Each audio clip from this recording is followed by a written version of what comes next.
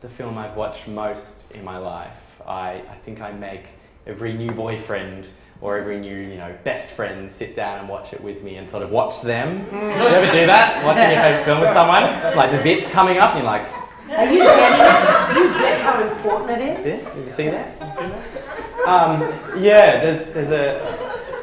it is Tim Burton's best.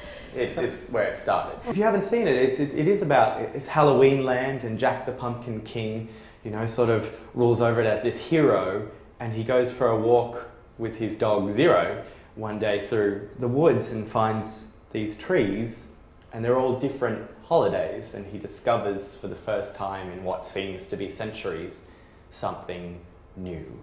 And it's funny because growing up in the Sutherland Shire and kind of being on repeat, very much repeat in what I was doing, I remember watching it for the first time. It's a really distinct moment in my life, and I broke down in tears at the oddest moment when he said that.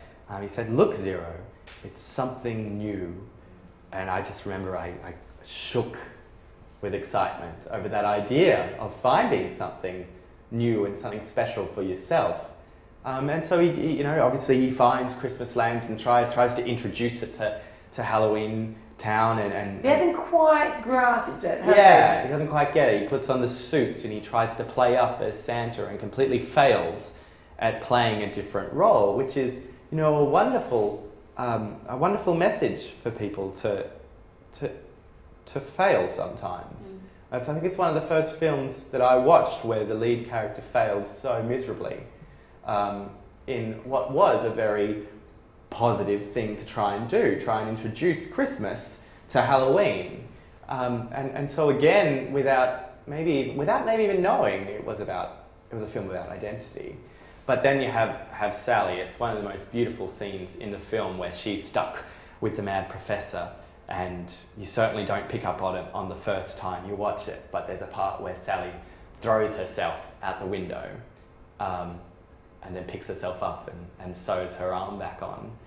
And I must have been maybe the third time I watched it, maybe when I was 16 or 17, realising what that message was and how Tim Burton was getting away with these Shakespearean messages and delivering it to young people, which I think is so underrated.